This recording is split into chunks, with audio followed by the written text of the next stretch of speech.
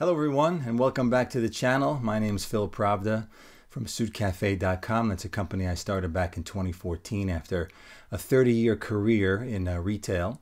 And I'm here to make another video for you and to talk to you about how to fold a tie for your luggage or put a tie in a suitcase, and when you take it out of your suitcase you will not have any wrinkles. So here we go, and I'm back at it.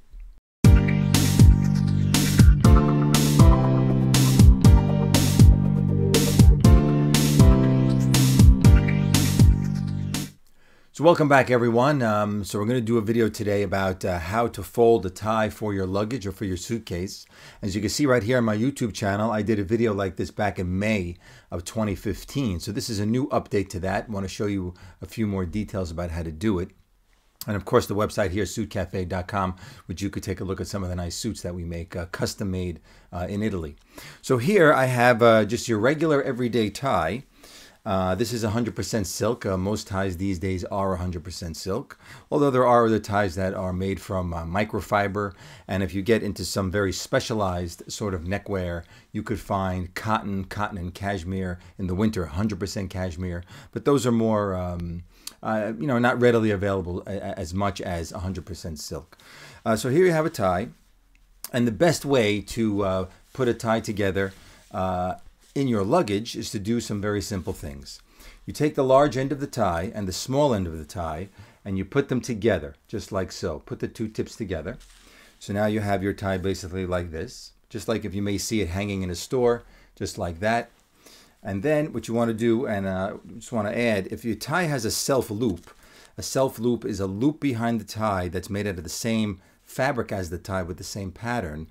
Some ties don't have a self loop. They might have a loop that's created by the manufacturer's label, and sometimes may have both. You may have the manufacturer label that looks like a loop, and you may have the self loop as well. So if you have just the self loop or the label or both, you want to take the small end and you want to push it through that self loop, or both the loop and the label, or the label alone if that's all you have. Then take this part, which is the part that's folded now on the other end, and you want to also put that through the self loop just like that, and bring it up and match it up to the tips that are right there. So now your tie is put together sort of very nicely, very evenly, and very neatly. Now there are some people who say, hey, let me roll my ties. You see I have them on display on the table. Let me roll it up, which I'll do right now, and let me stick it in the corner of my luggage. Let's say I'm taking 4 ties with me. I can get 1 tie in every corner and nothing's really crushing it or squashing it. The only problem with rolling the tie is that it's not really good for the interlining of the tie. Ties do have a lining inside. There may be some very inexpensive ties that don't have any lining, and there are some very expensive ties that have very expensive and pliable interlinings. Pliable meaning that they start to take the shape of whatever you twist and turn the tie to. Those are mostly ties probably over $150, over $200 that have those special linings inside. But in any event, when you roll a tie, no matter what you have on the interior, what happens is over time, the tie sort of keeps that shape of the roll. You see how this tie sort of doesn't even straighten out? Because I sometimes keep them rolled like this to show them to people as on display, and they sort of keep that roll. So when you put it in your luggage, you really don't want to roll it.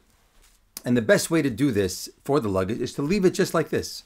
Do exactly what I just did in the beginning, put it through the 2 self loops, and leave it just like that, and keep it nice and flat in your luggage. And you could put it underneath a suit jacket, or what I like to do sometimes is after I fold the trousers for the luggage, and you could watch a video that I just posted about a week ago about how to fold your suit pants in your luggage, and then I put the sport coat or the jacket to the suit right on top. So I might put 3-4 ties on top of the pants, and then I would put the jacket nice and flat on top of the ties. So now when you take the tie out of your luggage, it's nice and flat, and you can just undo it from the self loops or the self label, and you could put it around your neck on your dress shirt, and you can make your tie knot. Now the only thing that could occur is right at this point where it's sort of folded over, you could have sort of like a slight roll here when you actually make the tie. So I'll show you quickly, give you an example how a tie would look. See, just like that. But if you do get a little roll here, this is going to come out as soon as you lay the tie flat, because the interlining wasn't rolled up like that. It was just a slight fold, so it doesn't keep the fold in the tie. So there you see how that tie looks. That tie looks nice and clean just like that. And I could show you another one here. I could just unroll this one.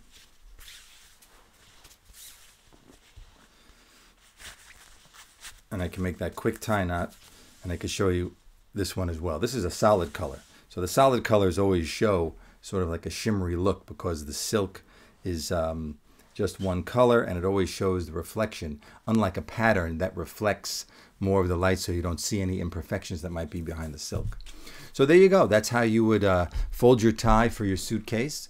Try that out for yourselves. Practice it a little bit. And even if you want to fold them that way in a drawer or in your closet, you could do it that way too, as opposed to hanging them around a hanger, which really kills the silk at that point, you know, where you're hanging it. So thanks for watching. Please subscribe to the channel, because I have new types of videos that are going to be coming out, as I mentioned in all my prior recent videos. I'm going to be changing the format a little and talking about different things, like we did a video about this HyperX Quadcast S microphone. I'm going to be doing a video about this new ring light that I'm using right now, and we're going to be getting into doing some other luxury items such as watches and pens. We'll be showing those things as well. So stay tuned, subscribe, and I'll see you again when I'm back at it.